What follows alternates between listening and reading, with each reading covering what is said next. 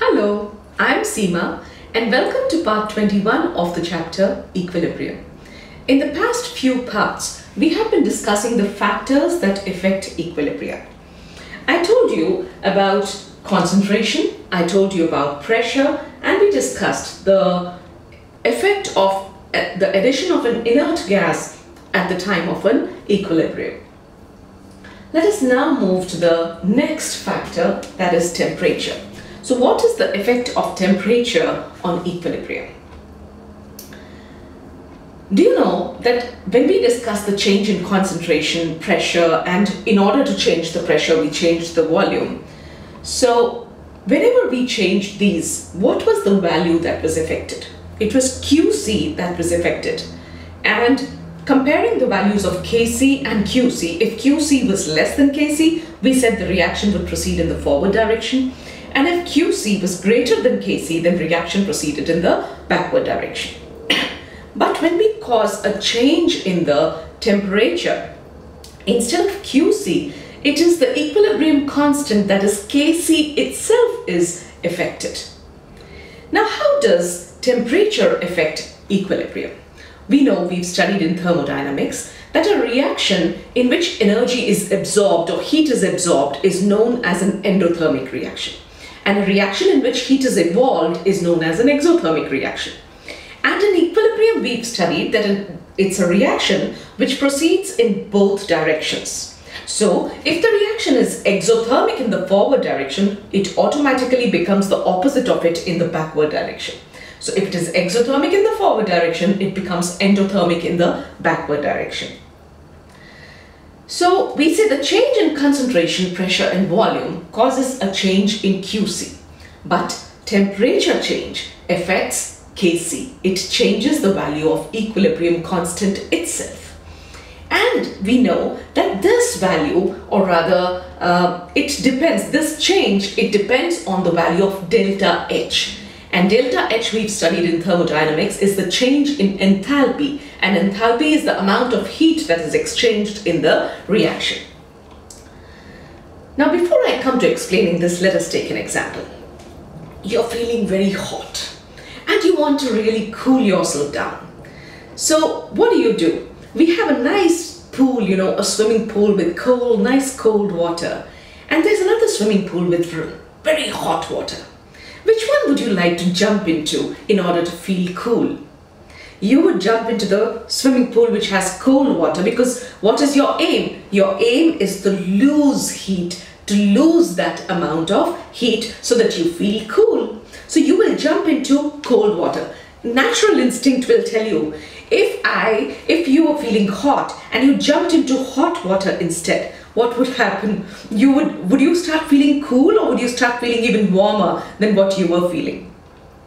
In the same way, if you're feeling very cold and I tell you, here's a hot water pool, why don't you just enter it? The heat of the water, it'll enter your body and you'll feel warm and nice and it'll be good. So you want to absorb heat. You're feeling cold, you want to absorb heat. So which swimming pool will be desirable? The hot one or the cold one? The hot one. So when we say we desire heat, it means the reaction, if we talk in terms of chemical reactions, it's an endothermic reaction. A reaction that will be helped by absorbing energy. So we would take it to more energy, that is more heat. So if you give heat to an endothermic reaction, the reaction is happy because it wanted heat and you gave heat to it. And for an exothermic reaction, if you give heat to an exothermic reaction, it was already warm, it was trying to give away its heat, and you're giving it more heat. Will it be favored or will it not be favored? It will not be favored. So when you give heat to an exothermic reaction, it does not accept that heat, it does not want that heat. In an equilibrium, when a reaction proceeds in both directions, one direction is exothermic, the other is endothermic. So when you give heat, which reaction would be happy? Endothermic reaction would be happy. So that side will start reacting, which is endothermic. So if it was exothermic in the forward direction and endothermic in the backward direction, if you provide heat to such a reaction, it will start proceeding in the backward direction. It's simple logic, you know. Exothermic, it wants to give out heat, and it would not be happy if you give it heat. It will be happy if you lower the temperature. So exothermic reactions are favored by lowering of temperature, and endothermic reactions need heat, so they are favored by increasing the temperature. Now let us look.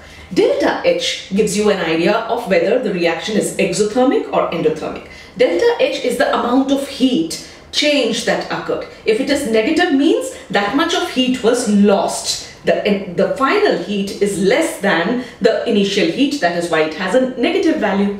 And delta H positive means that it has gained energy. So delta H is negative for an exothermic reaction. When will delta H be negative? When the reaction loses heat. So it is an exothermic reaction, and delta H would be positive for an endothermic reaction. So now let us understand, if you increase the temperature, what would happen? If you increase the temperature, the exothermic reaction will not take place. You are increasing the temperature, so which reaction is favored? The endothermic reaction is favored.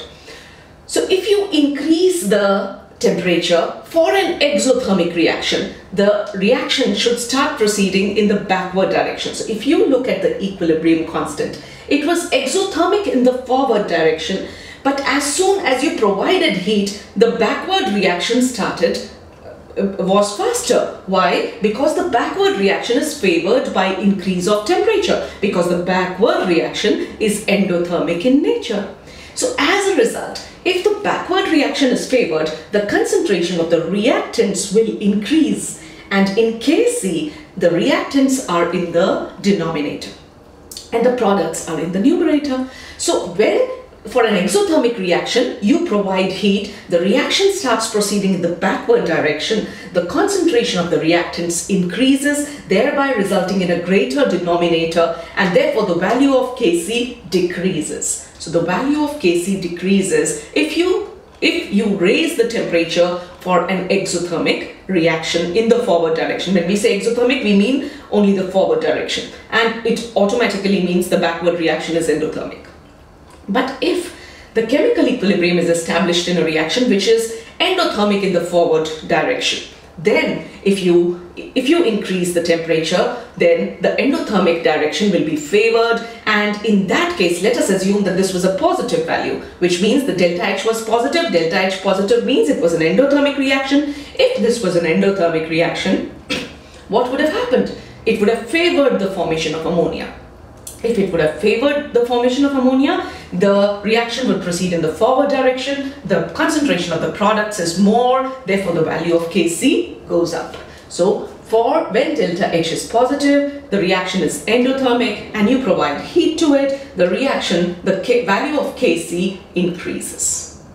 So for this particular reaction, that is nitrogen combining with hydrogen to give you ammonia, this is Haber's process. The value of delta H is minus 92.38 kilojoules per mole. Minus means it is an exothermic reaction. So for an exothermic reaction, if you raise the temperature, the reaction proceeds in the backward direction because it favors the endothermic reaction. And if you decrease the temperature, the reaction proceeds in the forward direction because that favors the exothermic process. There's an experiment that we can do to really see this in color in front of us. And that experiment, effect of temperature, an experiment that is explained in the textbook. You have NO2 gas which dimerizes to give you N2O4.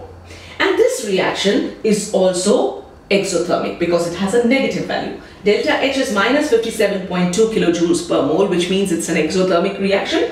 And the color of NO2 is brown, while when it dimerizes, it forms N2O4, which is colorless. So if the reaction is proceeding in the forward direction, the brown color will become lighter and lighter. And if the color, if it is running in the backward direction, it will become darker and darker brown.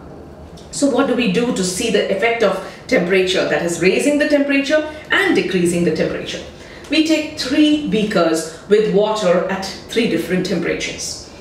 We have a freezing mixture in which we have ice and water mixed at, or rather ice at 270 Kelvin, because at 273 Kelvin it is 0 degrees Celsius and you have ice. So we have ice at -3 degrees Celsius or 270 Kelvin, really freezing mixture.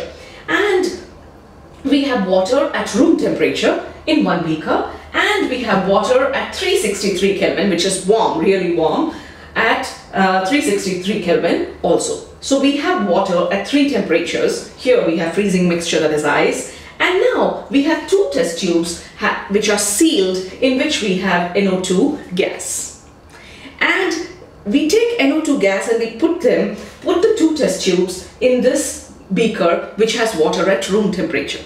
Both of them, the reaction is at equilibrium at all temperatures, so it will establish equilibrium at that temperature, and the brown color will become constant. Whatever color, whatever amount of NO2 was left behind, that brown will remain in both the test tubes. So we have these 2 test tubes. So now what do? We have 1 beaker which has higher temperature, 1 beaker which has lower temperature. We take the 2 test tubes and we put them in these other 2 beakers. In 1 test tube, now both of them had the same brown color, but when you put it in a beaker with lower temperature and you put it in a beaker with higher temperature, the equilibrium is disturbed.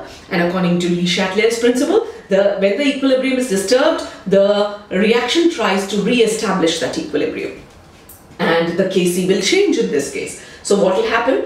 Since it is an exothermic reaction, if you increase the temperature, the backward reaction will be favored, and if you decrease the temperature, the forward reaction will be favored. So in this case, we have decreased the temperature, so the forward reaction is favored, and therefore the brown color, it becomes lighter. And in this beaker, the temperature has increased. It means it is favoring the backward reaction, and therefore the brown color in the test tube, in this test tube, will become darker. So by looking at the color itself, you get an evidence about how would temperature affect the chemical equilibrium. Here is an example of a reaction which is endothermic in the forward direction. So this reaction is endothermic in the forward direction. Obviously, it is exothermic in the backward direction. Let's see how does temperature affect. And this is also, since there's a difference in colors of the ions, therefore you can see it visibly, you can see the effect of temperature visibly. You have cobalt hexahydrate ion and reacting with chloride ions to form cobalt tetrachloride ion.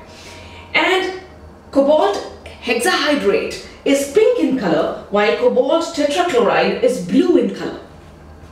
Now when you have these 2 ions, the reaction in the forward direction is endothermic.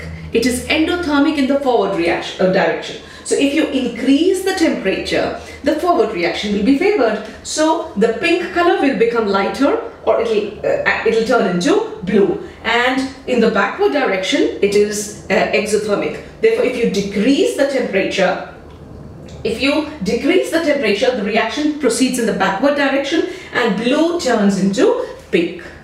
So this is how we have, these experiments where you can visibly see changes in color based on the raising or decreasing of temperature. So this was the effect of temperature on equilibrium. And now we are left with just one more factor that affects equilibrium, that is catalyst. And we'll do that in the next video. If you found this helpful, please give it a thumbs up, subscribe to my channel, recommend it to your friends, and please keep returning for more videos in chemistry. Thank you for watching, and bye-bye for now.